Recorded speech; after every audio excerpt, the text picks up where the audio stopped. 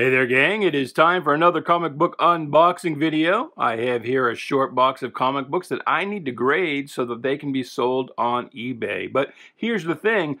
I'm not the guy who put these books in this box. I have no idea what we're about to see. So not just a surprise for you, it'll be a surprise for me. So if you like comic books, stick around. We're going to have some fun.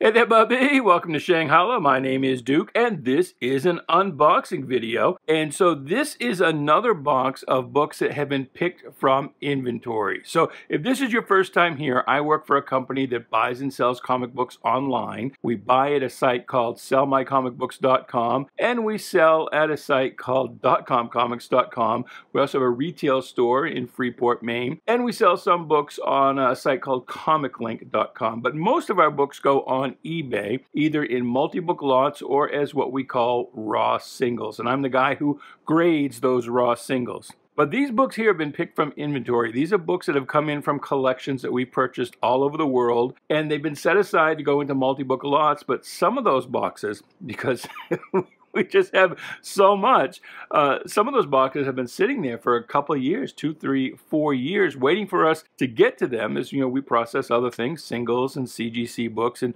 operate the store and do other things, and we can only work through the multi-books so fast. Well, the market's changed recently, and so we decided to go through some of those books that have been set aside for multi-book lots and see if there was anything in there that we now think could be a raw single. And a raw single, that's a book that we would like to get at least 10 bucks for on eBay. We think that book will go for at least 10 bucks. So that's what we're going to be looking at, and I have the power. I have been given the power, which I promise not to abuse, but one of the co-owners, the one who went through inventory and picked these things out, he told me, hey, if there's anything in here that you don't think is going to bring at least 10 bucks, go ahead, reject it, throw it back into the multi-book lot stuff. So I get to overrule the boss.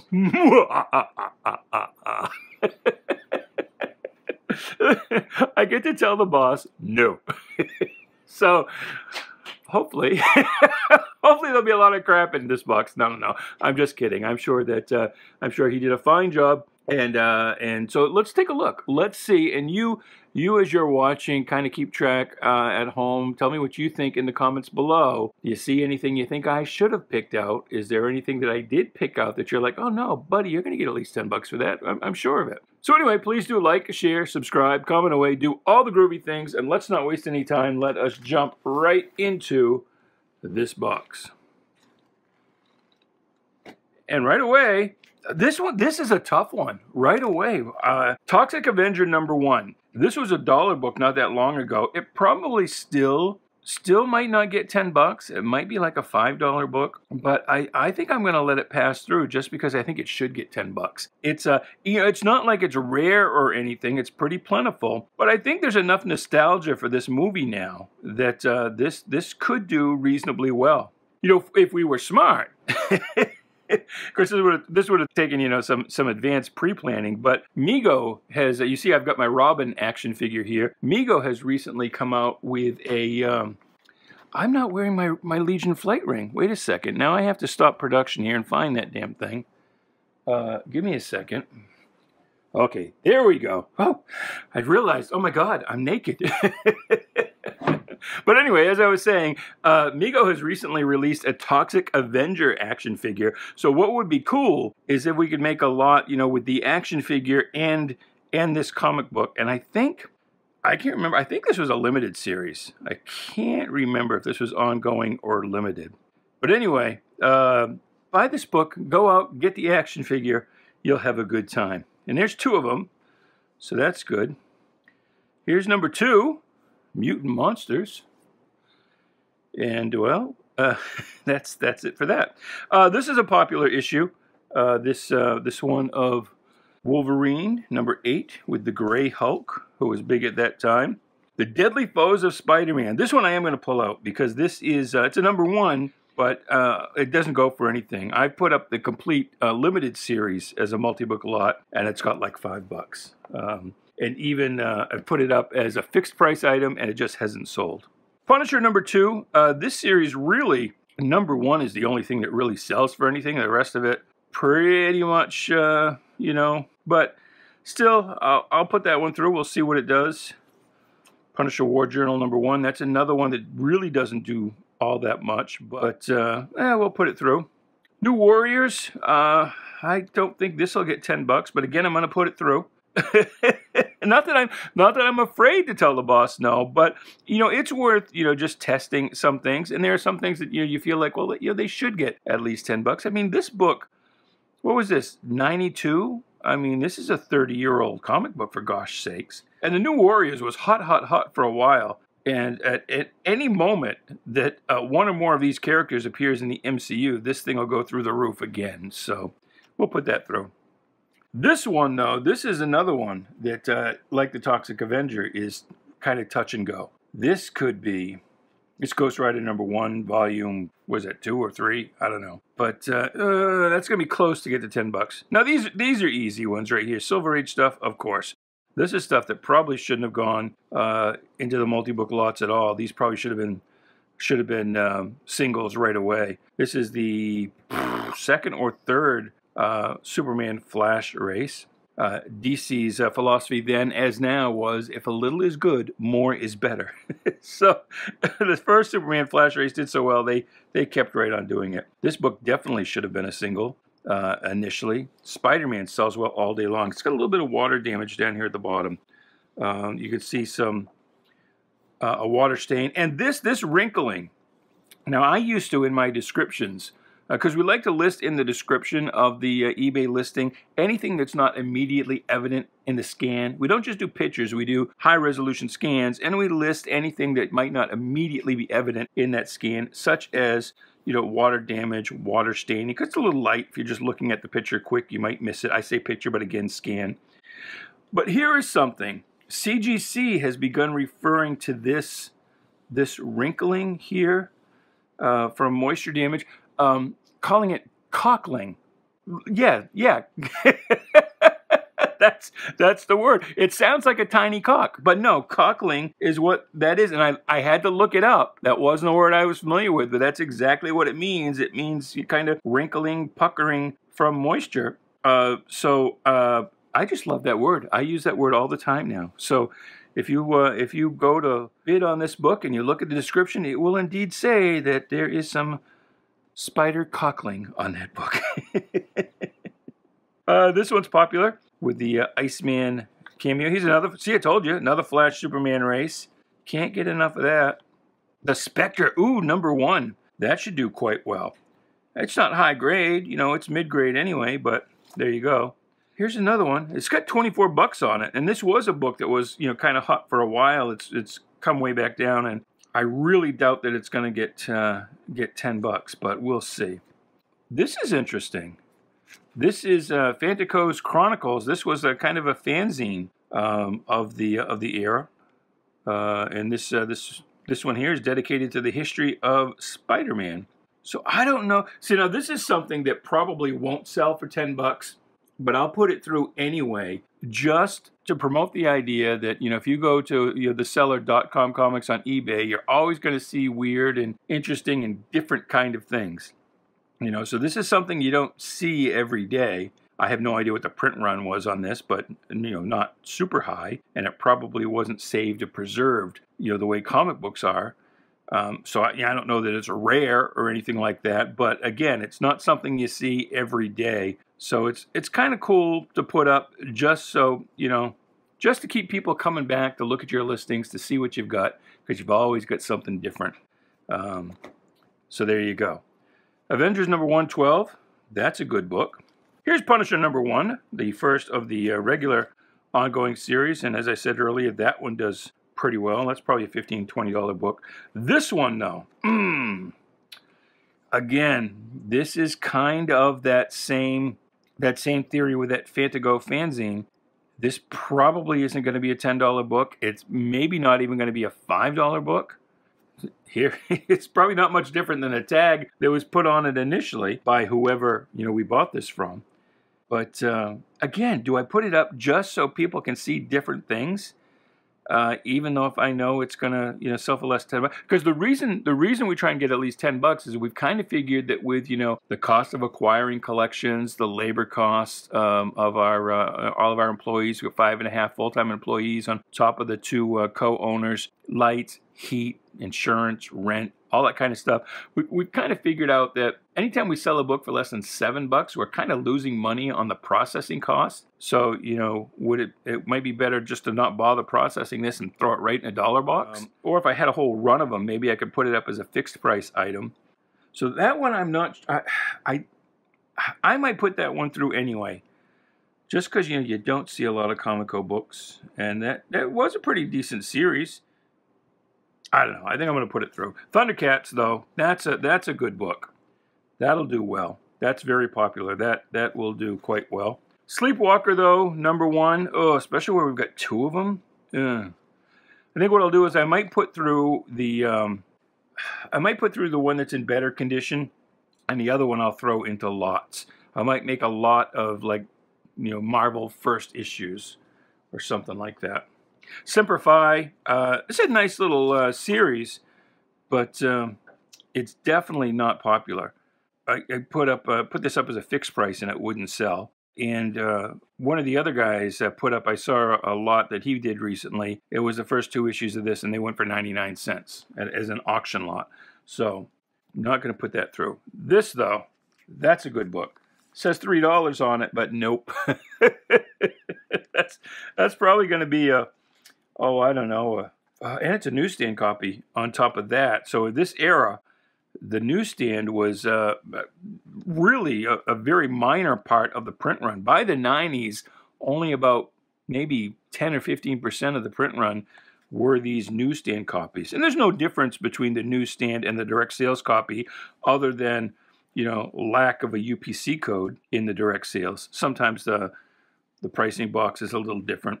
But still, it's just knowing, you know, where it came from and the channel it went through. And that, again, only about maybe 10 or 15% of the run has this UPC code. So that'll do well. That is the Volume 2 series by John Byrne, Sensational She-Hulk. The original run was Savage She-Hulk. That's quite popular. That'll probably get, you know, $30–40. This is an interesting book. It's a one-shot. This was a direct sales from the early 80s when something that was direct sales only was kind of a big deal. And this is written by Stan Lee, maybe one of the last things that he, you know, really wrote before he retired completely. He was actually retired from writing actively already at this point, other than just the Spider-Man comic strip. But he came back occasionally to do an odd thing here and there. And so this is something he did with John Byrne on the art. And that was just a special for the direct sales market, kind of testing how well something would do if it went only direct sales. This one I'm going to pull out.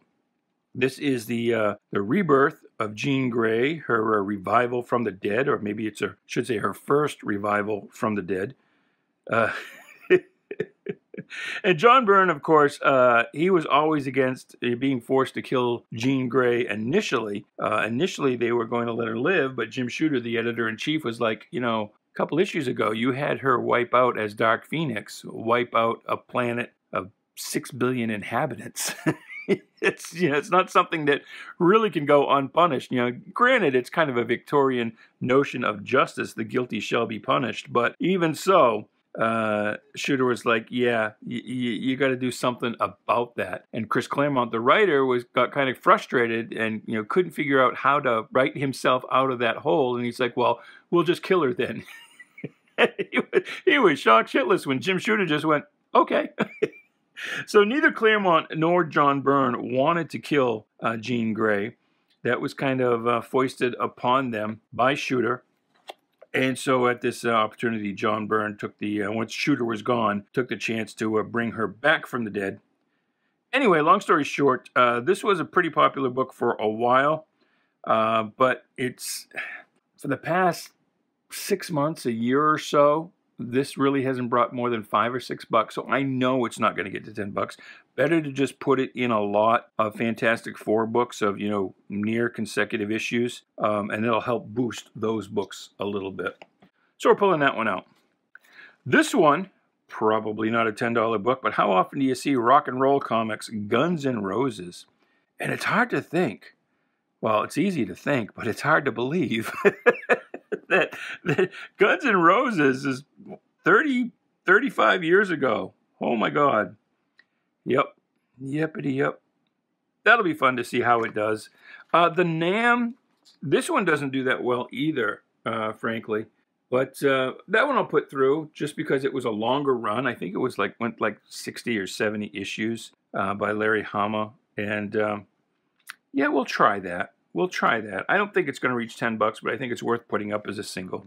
Because it could. You know, every now and again, you know, you get a couple people competing over it. And it could go up. So we'll see. It sort of depends on who's bidding that day. Avengers 195. This is a good book. This is the first appearance of the Taskmaster in a cameo. He appears kind of like in the last few panels or something like that.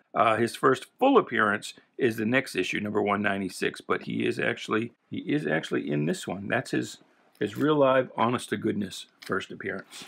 Probably ought to pick up the pace. This has taken me a while. Avengers number 99, that's a good book. A nice grade, too. That should have been a single to begin with. That never should have gone into inventory. Same with this one. Issue 100. Nice. It's a popular cover, iconic cover. I don't think it's really a great cover myself. I think there are kind of different, better angles they could have got to get that. It looks a little weird to me. But ever since that scene appeared in the movies, that's been a big, big thing. This one I don't expect to do all that well. This is one of those semi-regular changing of the guard roster change issues. And, you know, I can't even remember who got the pick this time. Probably Hawkeye again. Pretty sure Rom was never an Avenger. Invisible Girl, that's cute. I don't know. Here's a nice Paul Smith cover on X-Men, number 166. 164, first appearance of Carol Danvers as Binary.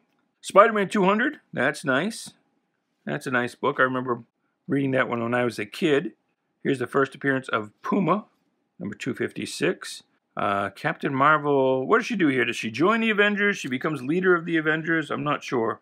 Occasionally I'll see this listed as her first appearance, and of course it's not. Her first appearance is in, what's he futz it there? Amazing Spider-Man Annual 16. This one, is this the one with the tattoos? No, it's not. That's 238, I think, has the tattoos that you always have to check and make sure it's there. But this is 239. It's not a very high grade, but Spider-Man you do pretty good with regardless. This is nice. Not super high grade, but this should still do well. House of Mystery 208. Amazing Spider-Man 74. Ooh, look at that. Ghost Rider number 3. That's a yes all day long. Number 4. Number 5. 6. That's nice. 7 against Daredevil villain, the Stuntmaster. There's kind of a natural pairing there of those two. Look at this. That's cool. Number 8. Here's number 9. What does it say? Origin of Ghost Rider. So there you go. The Hellbound Hero. And this is the last issue. This one does well too. This is the last issue of the original run. So that one does pretty well. And it's a newsstand copy. Adventure Comics. The Spectre run by was it Michael Fleischer and Jim Aparo? That does really well. These are, well, this says $4.50, but it's going to be more closer to probably $40. Well, maybe 20. It's got a few tick marks in here, but it's definitely a good book. And it's a good run. If you can ever find these, because the Spectre he doles out his justice with a fairly grim hand. There's a lot of gruesome things that happen in this series, particularly gruesome for the era. You know, these days you might not, bat an eyelash, but at that time it was like, oh my God. It's surprising they got away with it. They didn't get away with it long. This Spectre series in Adventure Comics only lasted about 10 issues maybe.